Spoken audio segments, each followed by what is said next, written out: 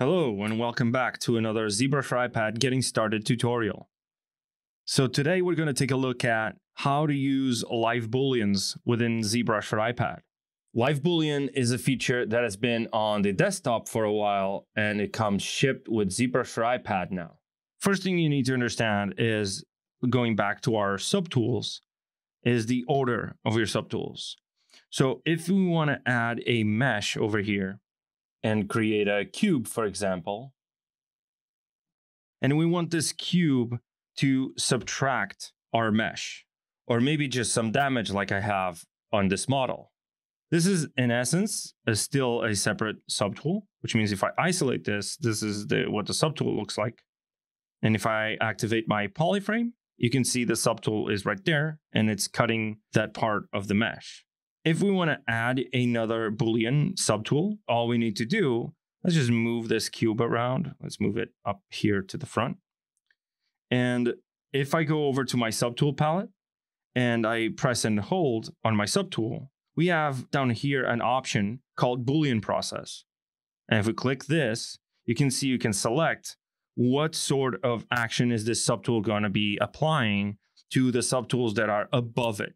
So if I click subtraction, and now I have to turn on live boolean down here, I can see that this mesh is now subtracting to the subtool that's above it. And you can see it's not actually subtracting the eyes. And that's because our eyes are way down here in our subtool order. So if we want to move them up and move them above the subtool that is live booleaning or subtracting the bust, now, if I move my camera around a little bit, you can see it's actually subtracting the eyes, even though they're a separate subtool. The benefit of this, obviously, is that I can make cuts. I can test out and see the thickness of my model, if I had any thickness. And obviously, also, you can do very quick damage. So let's say I'm going to redo this damage on the nose, or maybe this whole chunk of the face has been damaged to some degree. If I'm doing this, I can obviously still sculpt on this subtool. I can dynamesh it, for example.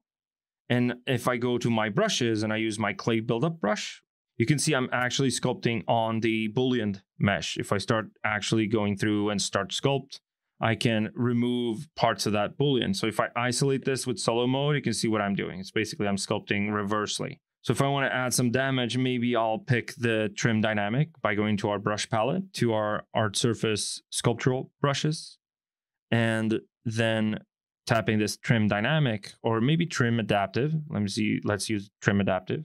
And as soon as I start tapping on the screen, it seems like I'm sculpting on the original bust subtool, but I am not. I'm just sculpting the other mesh, but reversed. And obviously then you lack a little bit of resolution, so you can tap and hold the Dynamesh button and up your resolution, pressing and holding the control key or masking key, and then just dragging a mask outside will redo that Dynamesh. So this is a non-destructive workflow. So thank you for watching, and I hope you enjoyed this video, and I'll see you on the next one.